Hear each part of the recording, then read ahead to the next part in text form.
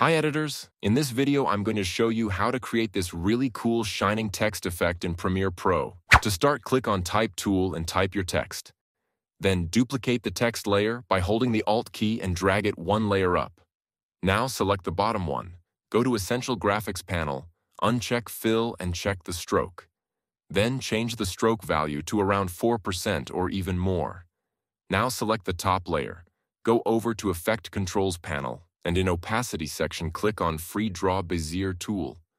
Then go to the preview screen and make a mask on the left side of the text, like this. Move your time indicator 1 second forward from the start of the layer and create a keyframe for mask path by clicking on this stopwatch icon next to it. Then move forward about 1 second again.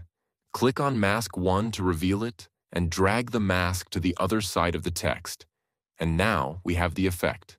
But if you want it to be smoother, you can increase the mask feather value in Effect Controls to around 100. You made it, so please like this video and subscribe to my channel for more tutorials. Wishing you all the best, and see you in next video.